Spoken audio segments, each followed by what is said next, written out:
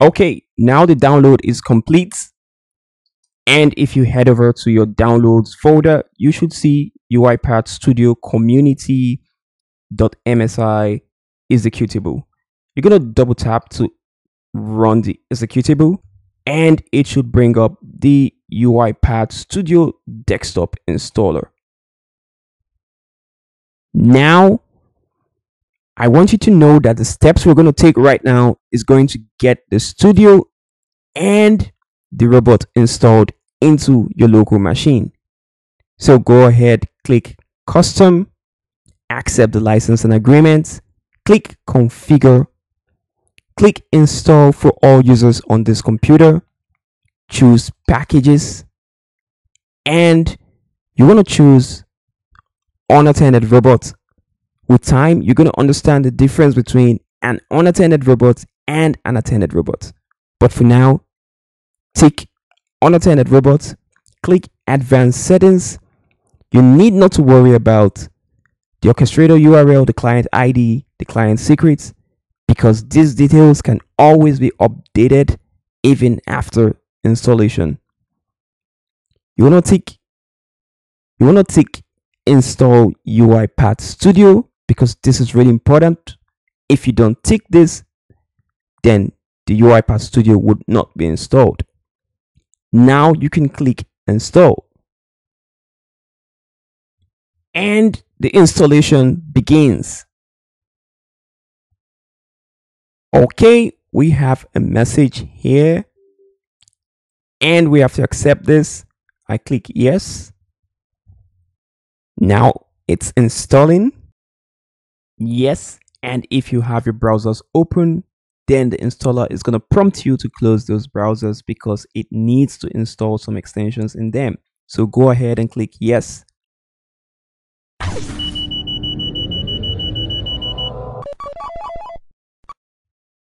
Now we're good.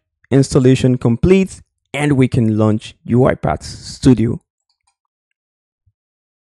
Two things you need to know is that after installation, you're going to have the UiPath Assistant and the UiPath Studio as desktop applications on your computer. Okay, now we've gotten UiPath Studio installed, and we have this dialog box. We're having this message here because we installed the robot as unattended.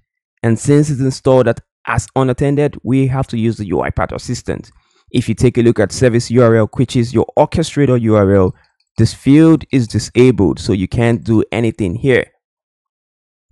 So on your Windows icon, you want to head over to UiPath Assistant, double tap to open up the UiPath Assistant, and you want to go to Preferences. So click on the profile icon and hit Preferences, and you want to go to Orchestrator Settings. Now, if you can remember, these are those details I told you. You shouldn't worry about that. We can do that after the installation. Now the question is, where do we get these details from? For connection type, we're going to be using client ID. You can either use client ID or machine key. I'm going to choose to use client ID. So where do we get the orchestrator URL, the client ID, and the client secret from? This is simple. You're going to go back to cloud.uipath.com. Now you're going to go into your orchestrator, and your orchestrator URL is simply everything in your browser URL up until you see the word orchestrator with an underscore. So everything here is my orchestrator URL. I'm going to copy, and I'm going to place this in the section of my orchestrator URL. Now let's get our client ID and client secrets. To do this, we're going to head back to the orchestrator, go to tenants, and you're going to go to machines.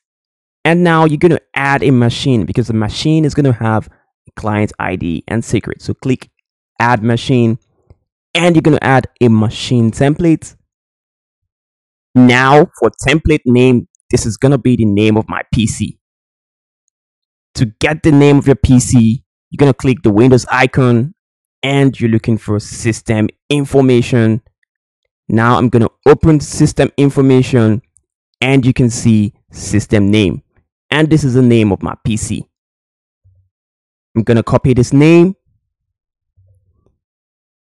and back to my template name. I'm gonna have the name there.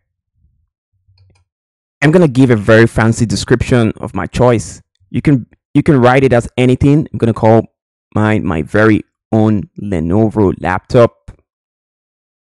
I scroll down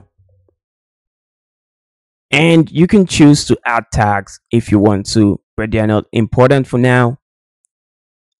Over here for production unattended, I'm gonna choose 1 because the community edition entitles you to just 1 production unattended robot. For testing, I can leave this as 0. I don't need a testing robot for now, and I'm gonna provision. Now it's done. You can see the client ID.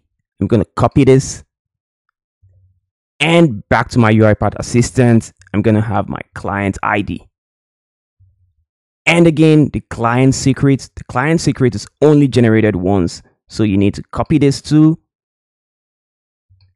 And back to my UiPath assistant, I'm going to have the client secret. And that's all I have to do.